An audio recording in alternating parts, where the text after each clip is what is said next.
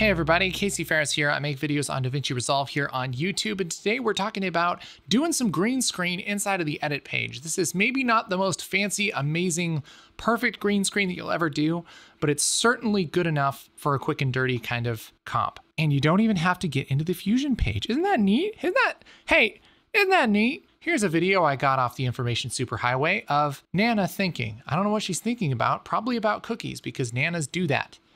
I'm just saying, it's probably likely. So to get rid of this green screen, we're going to use an effect called 3D Keyer. Here in the effects library, if you don't have this up, make sure to click on this little button right here so it's bright white.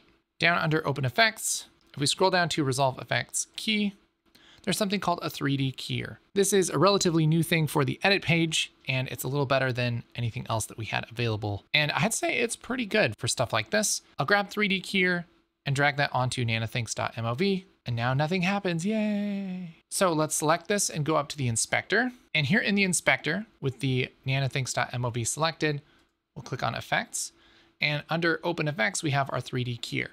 Now, this is where the magic happens. And before magic happens, you wanna make sure that down in the lower left-hand corner of your preview window, under this little button thing here, make sure open effects overlay is on. So it should say effects and it should be bright white. If you don't do that, things won't work. So now to select this green, all we have to do is click on this little plus eyedropper and drag a little bit over the green. And look at that, it's pretty good so far. We got Nana's kitchen in the background and everything, but there's a problem. Things are a little bit green. One way to be able to tell, even though you can kind of just tell, is to scroll down to where it says Output, Final Composite, and switch this to Alpha Highlight BW. This is a way to look at your matte. Anytime that you are adjusting transparency, what you're really doing is adjusting a black and white image that controls an image's transparency. And what you really want for something like this is pure black and pure white. And look at all this gray and stuff here. We don't want that. What that's gonna do is make everything look terrible. So to get rid of that, we can go over here to our plus eyedropper and just drag over where it's gray. So now we should have just pure black and pure white, and we'll switch back over from Alpha Highlight to Final Composite. And now we have a much better looking background. But there's a problem, look at this. Look at all this green in her hair and stuff. That looks terrible. What are we doing? There's a magic little button called Despill. And if you click that, it gets rid of all of the green and stuff. And it just, man, it really cleans it up. Look at that. Now this isn't perfect. This isn't the world's best matte. You can do a little bit of work on it under Matte Finesse here. You can push up this clean black and that will clean up some of her hair. You can clean white a little bit. And you can even adjust this in-out ratio and just push it in just a little bit. And that's gonna help with this matte quite a bit.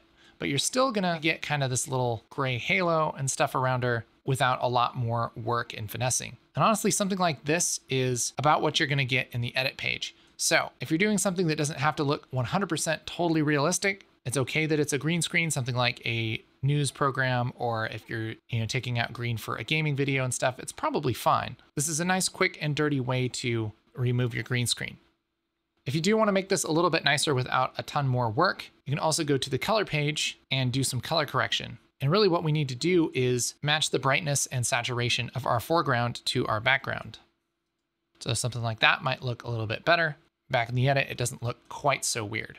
Then of course you could put an adjustment clip over everything to kind of change all of the colors all together. There you have a decent kind of quick and dirty green screen composite right here in the edit page. So there you go. If you're looking for a quick and dirty green screen, that's how you do it. If you want more videos on Davinci Resolve, right here is where you want to click. I've been Casey Ferris. That's me. I'm the one behind the computer. Nana is the one thinking about cookies. She does think about them. She loves them so much.